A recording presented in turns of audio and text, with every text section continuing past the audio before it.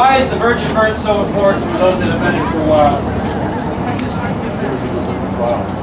He was undefiled. And how is it that those who are not born of the virgin are defiled? Born of man's seed. Man's seed.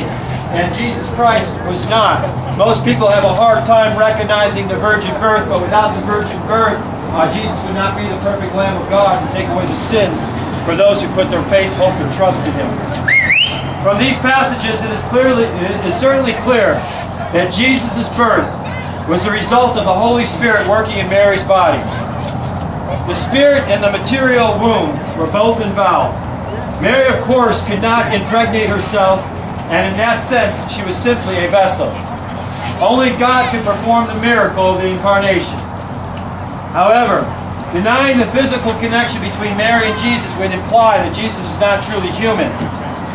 Scripture teaches that Jesus was fully human, with a physical body like ours. This He received from Mary. At the same time, Jesus was fully God, with an eternal, sinless nature.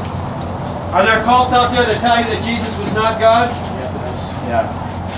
The God of the Bible tells us that Jesus is God.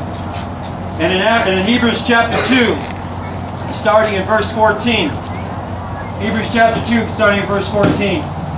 Inasmuch then as the children have partaken of flesh and blood, He Himself likewise shared in the same, that through death He might destroy him who had the power over death, that is the devil, and release those who through fear of death were all their lifetime subject to bondage.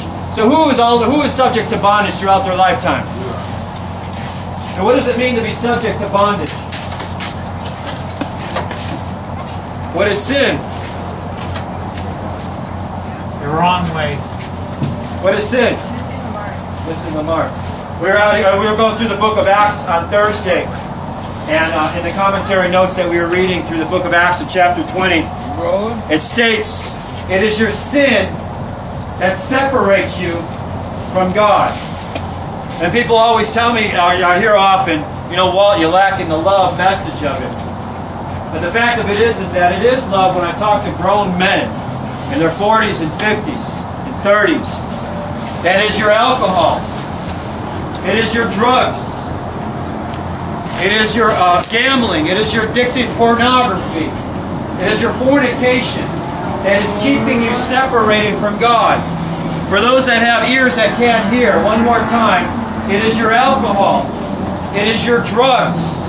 It is your gambling. It is your fornication.